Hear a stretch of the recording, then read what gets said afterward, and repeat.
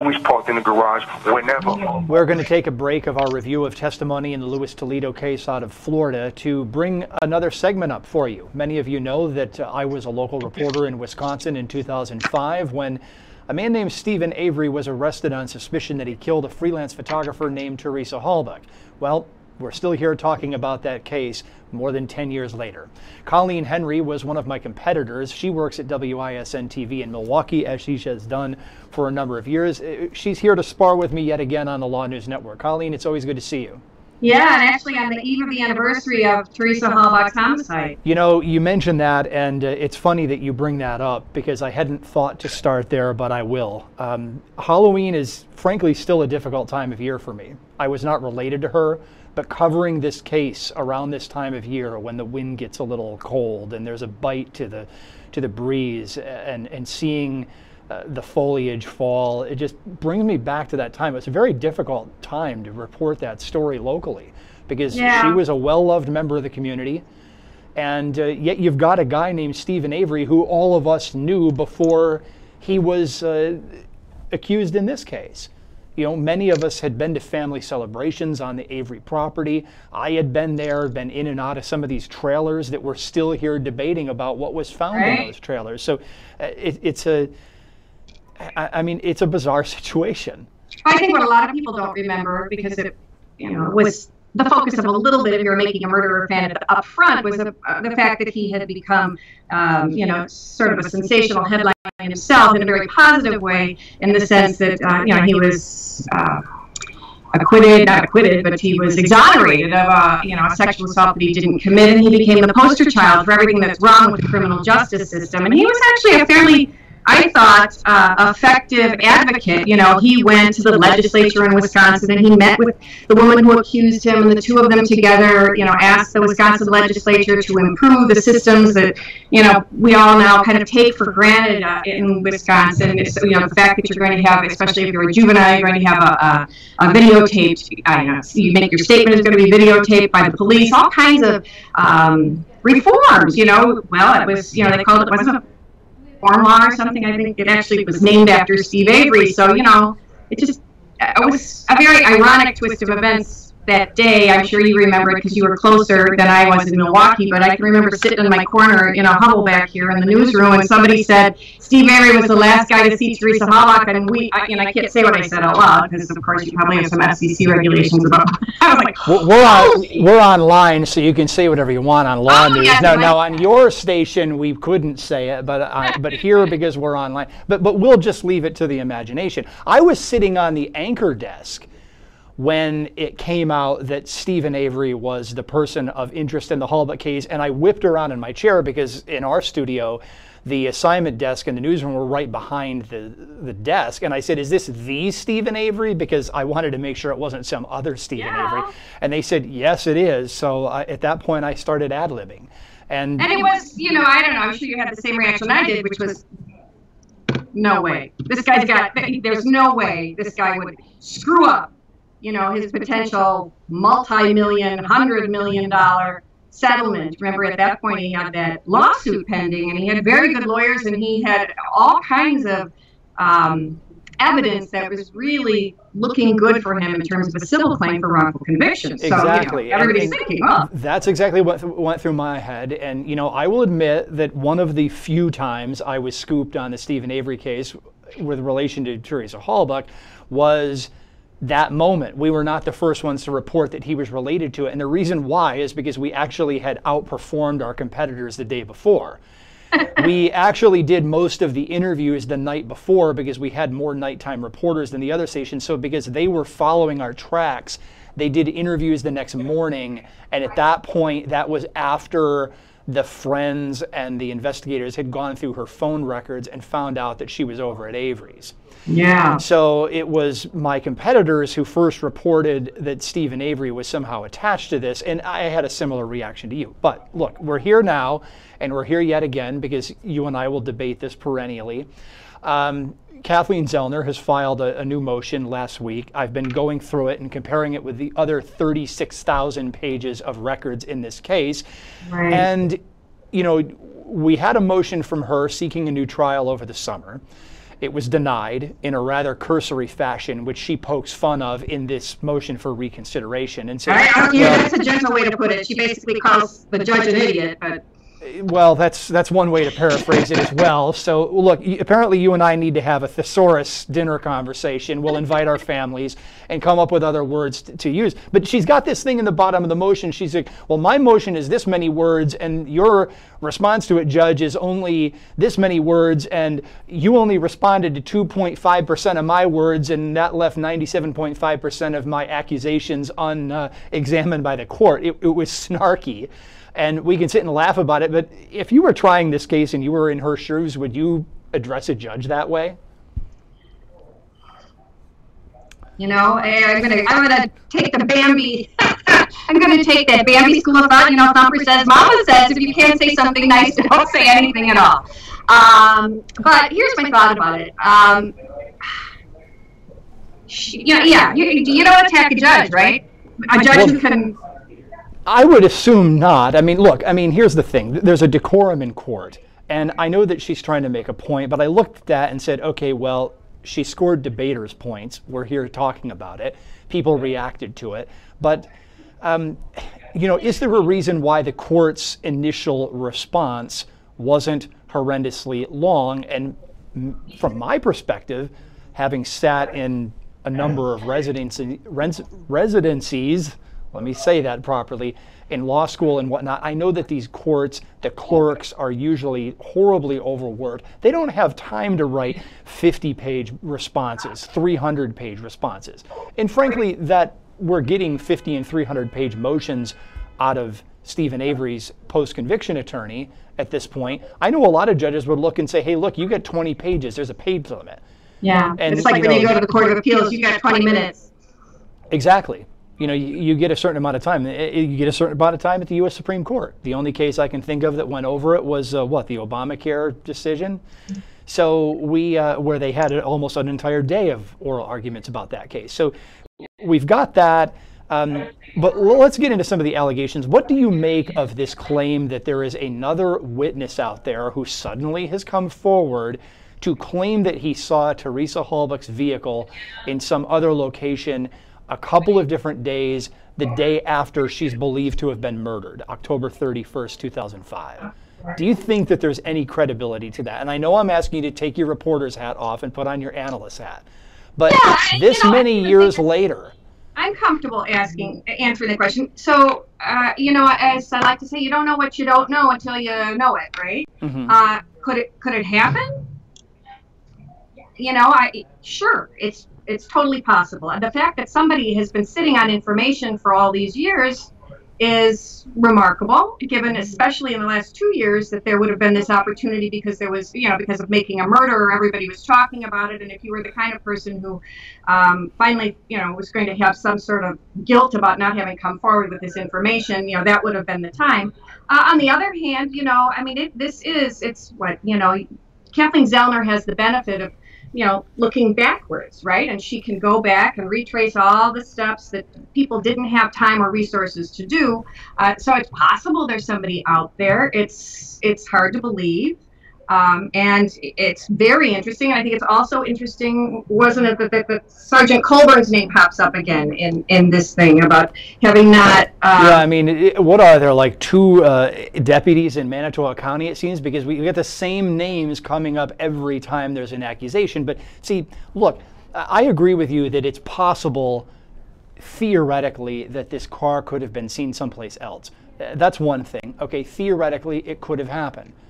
Second of all, I always assumed at the time, and I don't know if you had this same suspicion, Colleen, or not, especially after the Dassey case. I remember standing there that night. I think you were there when the verdict came down. I think we were on different sides of the courthouse. Mm-hmm. Okay, or maybe we were close enough by, but we were just so busy doing our job that, it's not like we were comparing notes. We were competing at the time. Right. But something told me that at some point, something else was going to come out about this. that somebody was going to know something that they weren't saying, that they were afraid to say, either because of the defendant's family, or because of the police and you know, the tight-knit nature of more rural police communities. I couldn't quite get it out of my system that somebody else knew something that eventually had come out. Is this it? I don't know. But I had that suspicion. Did you? Well, I think the other thing that was interesting in the latest, you know, edition, the stuff that I don't remember hearing at the time, was what we had heard. That obviously we knew that Steve Avery's brothers were, you know, convicted felons and for sex-related crimes. So, you know, when this first happened, it was sort of like, well, heck, anybody on that compound could have committed this crime.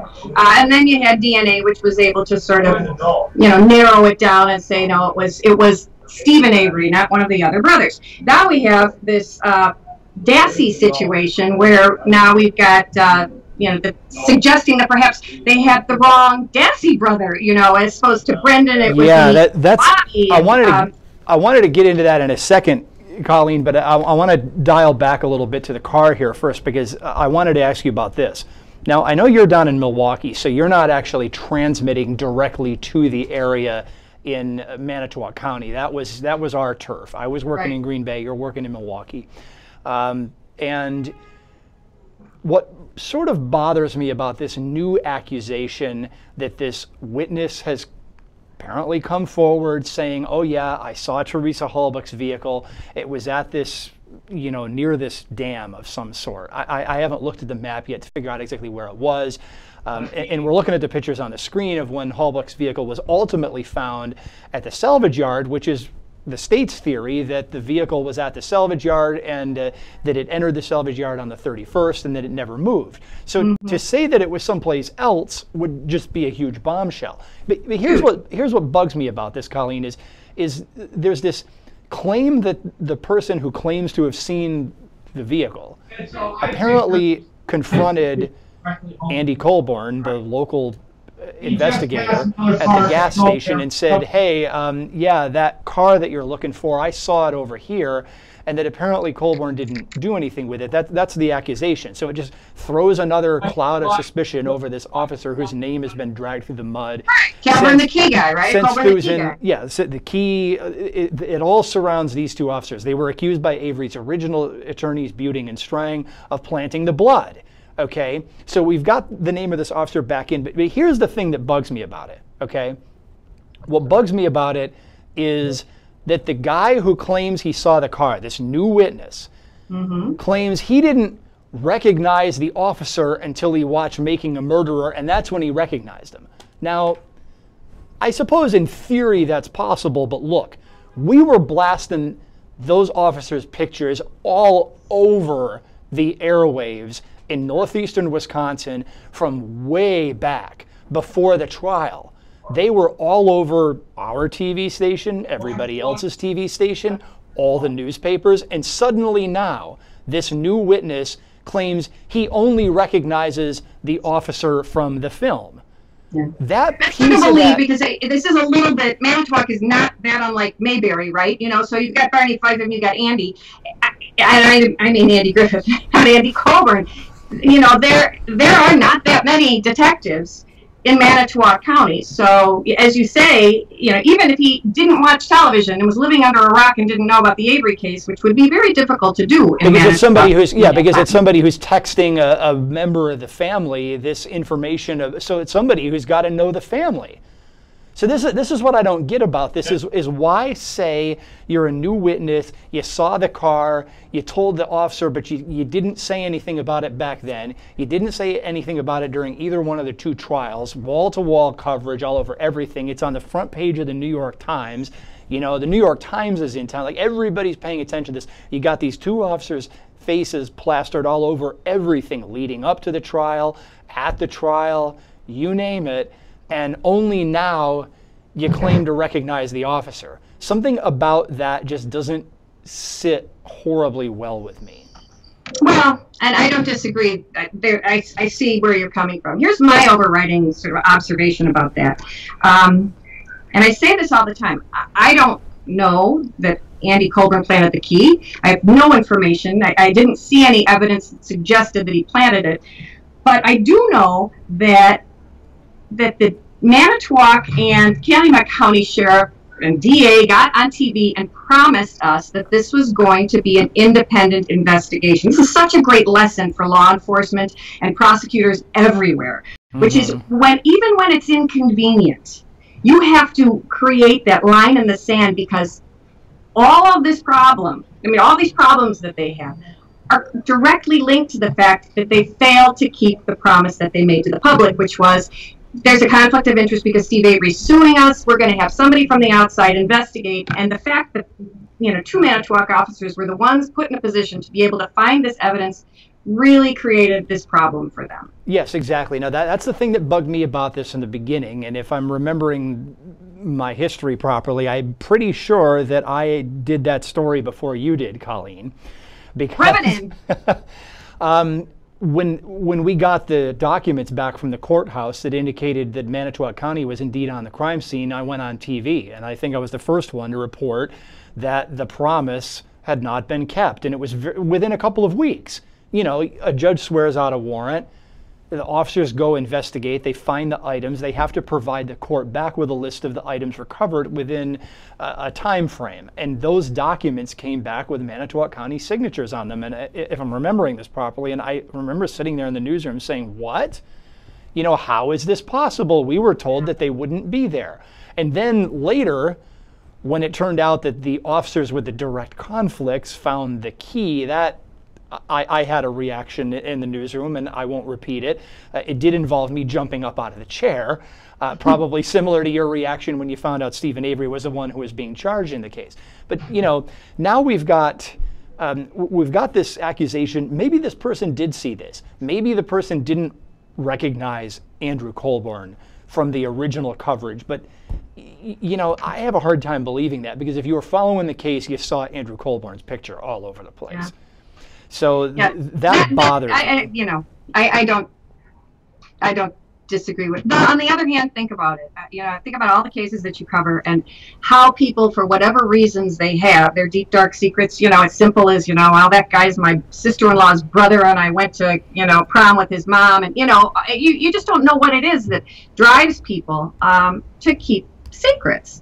And there's something about, you spend a lot of time up there. There is something, I don't know, kind of mysterious about that whole compound. There's just this family is so close-knit and so tightly bound and linked to each other by their histories that, this guy could be a relative. Remember Sandy Morris, the woman who said that Steve Avery, flashed at her and drove her off the road. Remember that? The woman, he was convicted of driving her off the road, and he was, suggesting he was going to kidnap her and a baby and maybe kill her.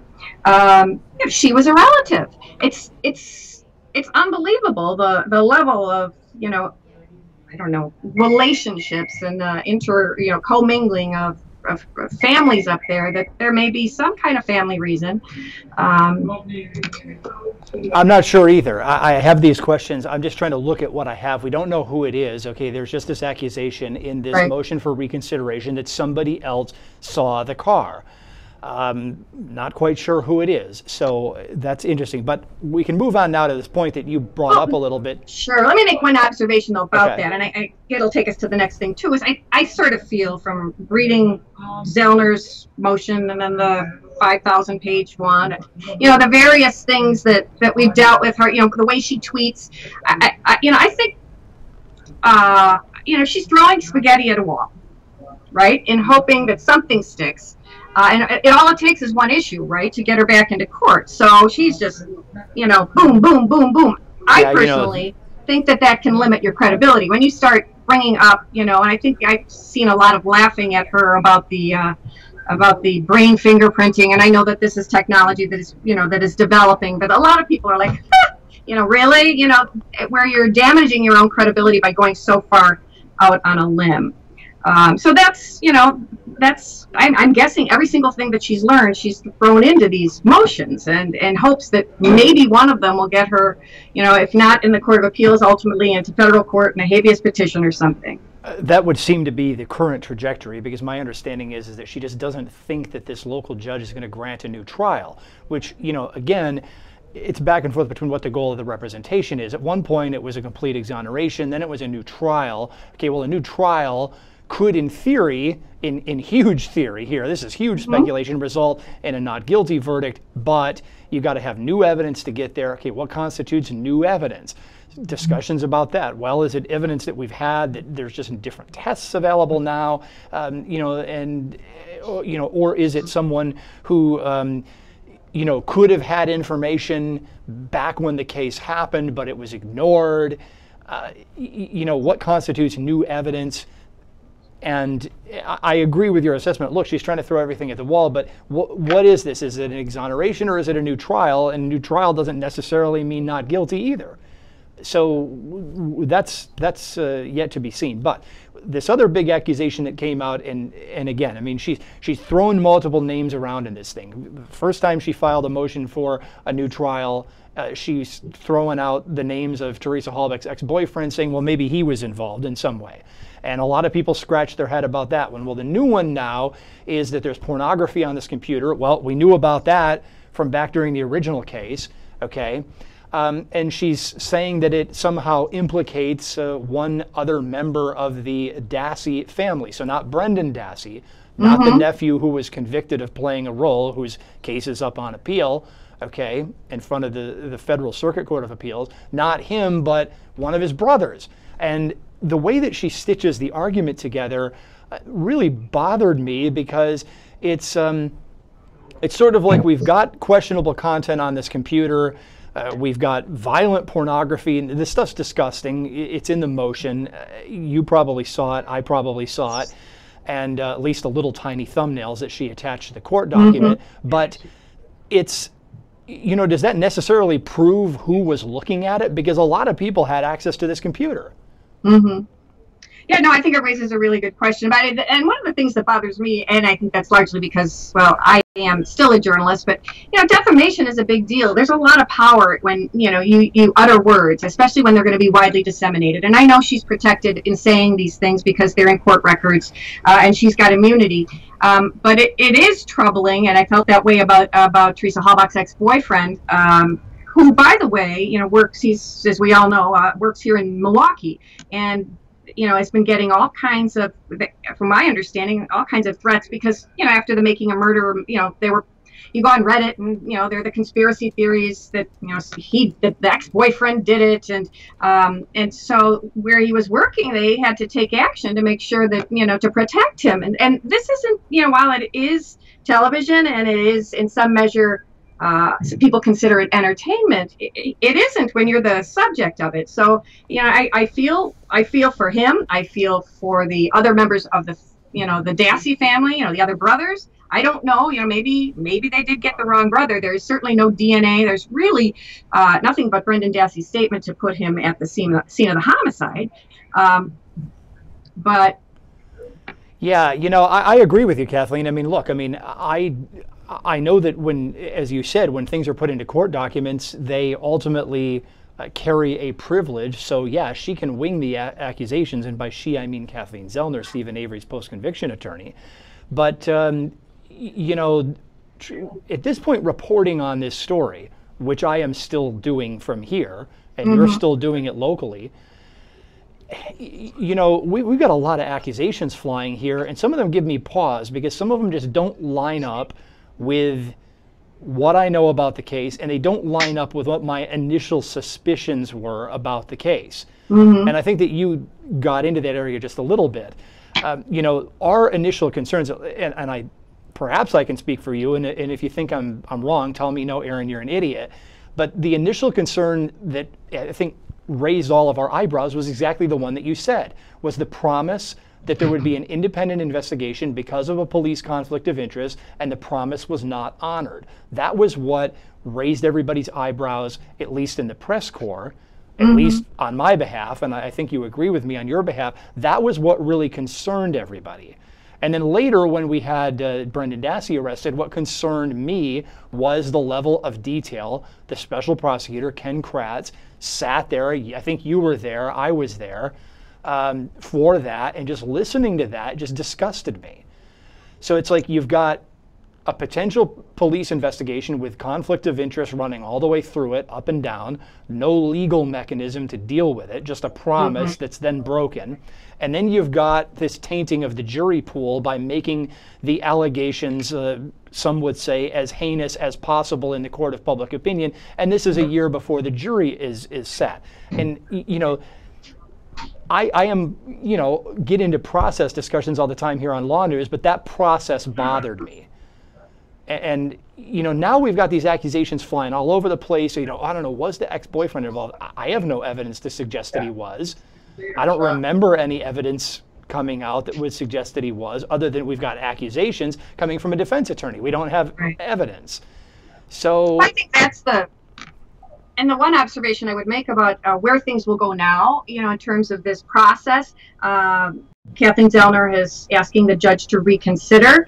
And it's possible that she may, because the one thing that I think is surprised people here in Wisconsin was that she never got a response from the state to Zellner's, you know, 5,000-page motion. You know, they didn't, and there had been a stipulation to have additional testing. So, you know, it's possible she may reconsider and then hold hearings, at which point it would be very interesting if we didn't hear from the ex-boyfriend. They put the ex-boyfriend on the stand, and they put, you know, the other brother on, and the other brother who, the brother who said that he saw Hallbach's car off the property, you know, so there would be all kinds of new testimony, and if nothing else, you'd get a sense of whether it was credible or not, because really all it is paper, you know, at this point. And, you know, you remember listening to some of these people on the stand during the trials, you know, it sounded like really damning evidence until you heard them speak, you know, and you realized, okay, the jury's probably not going to buy what these people are selling. You know, credibility is so personality. That's exactly it, and I agree. You know, look, we talk about accusation versus proof, and the whole point of having a trial is to get that witness up on the stand and for independent people to weigh whether or not what that witness is saying is believable.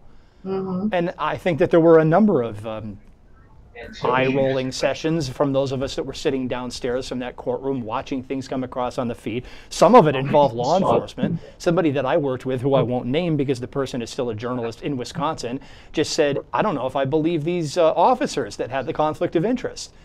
And, you know, the role of the jury is to assess the demeanor of the witnesses and try to determine whether or not the witness is telling the truth. Right. And we don't have that at this stage in this yet. We have accusations. Some of them are pretty bombastic if they're true. The question is if they're true.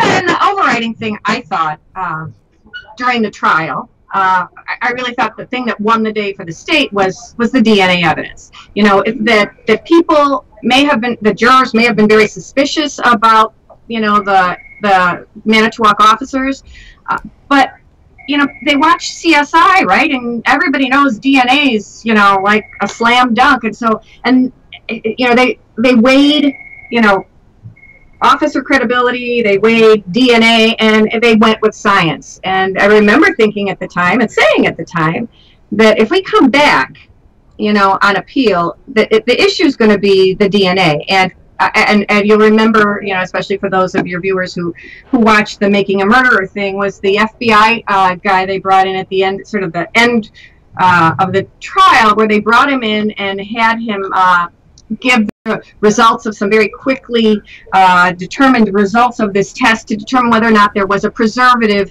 in the DNA that, you know, DNA, that Stephen Avery's DNA, and if there were, it would have suggested it came out of a test tube and was planted by the police. And the guy from the FBI got on the stand and said, yeah, we did this protocol and we got it done quickly, even though we said we weren't going to be able to get it done in time. And there he was, speaking with the full faith and credit of the FBI, and he said, I have determined that there was no preservative in this DNA. So therefore, it really was Steve Avery's blood. It was not planted. And I thought that was the death knell for Stephen Avery. I heard that, and I thought, this jury is going to take this guy, with his PhD from the, Quantico, and they're going to say, why would he lie? But to me at the time, you'll remember the defense was out of its mind that this testimony was even allowed because it hadn't had the opportunity to do its own testing. And I thought, that to me was going to be where the whole appeal was going to potentially have some traction because, especially science is just so advancing. I mean, I always assumed that it would. And look, you had Zellner retest it, and apparently that came back. She was trying to figure out the age of the sample, not whether or not the preservative was present. Right. And, look, there's issues about EDTA. It's in a bunch of stuff. It's in shampoo. It's in, I think it's in, car cleaner. So it's like if there's EDTA on the blood, doesn't necessarily mean that it came out of the vial. It just may be present. It may not. There are other courts that have looked at this stuff and said the testing for it is just flat out not reliable because it's in 1,000,002 things. Mm-hmm. So, and that's just one reason, and because the tests themselves have not held up in as reliable in other situations. I kind of agree. I thought that this was potentially going to drift off into some other realm of testing. Maybe the test would be perfected in the future. And if Stephen Avery was going to get off the hook on this, it was going to be the result of some additional tests on the blood sample from the car. But that's not the tactic that Kathleen Zellner is taking because her testing indicates that the sample was fresh, if I'm remembering properly. So that whole area just kind of got dialed back. Yeah, it's fascinating. And then this whole, testing the hood latch, they had 15 people touch a hood latch and see what they left behind. And I mean, it's riveting reading. I mean, especially if you're, kind of junkies like we are. But again, without having had the opportunity to hear what the state, the state's rebuttal of this evidence, and not, of course, ever having had any opportunity to, have any kind of a hearing, it's hard to take it at face value. That's not what an adversarial system is about. I'd really love to see this hearing, and there's some thought that this judge may reconsider only because there had been this stipulation, and the state never really had an opportunity to weigh in and say, "Oh, Judge, we think this is a bad idea," and she, so potentially maybe she will hold a hearing, which I think would be it would be very interesting to put Kathleen Zellner really in a courtroom setting, as opposed to Twitter. She's just an interesting attorney to cover. I mean, I've never covered anybody who approaches. I mean, obviously, this is an extremely high-profile case. She got in when it was extremely high-profile. She, she's a very adept public relations person. And so it would be very interesting to see her have to put her legal skills to work, in a courtroom as well. Yeah, I think this could be very, very interesting. If there is that hearing, I look forward to competing against you yet again. Yes. Because what's better but to have that. So, look, again, just a reminder procedurally where we are, folks. There was a motion for a new trial. It was denied. There's been a motion to reconsider with some new evidence filed recently in the Making a Murderer case. That's why we're having the discussion. Colleen Henry, former competitor, we have participated in some live chats. You can hear both of us yelling questions out in the background of press conferences and Making a Murderer. Colleen, it's always good to chat with you again. All right. Good to see ya. Oh, and by the way, I have never failed to have been impressed, and this day included in that, at your ability to wear your station's color scheme in whatever you have donned on a particular day. I remember I would say that to my boss. Blue coats at the courthouse, now blue blazers, so you get a star for that. Team player. All right, Colleen, good to see you. Good to see you, Aaron. Okay, take care.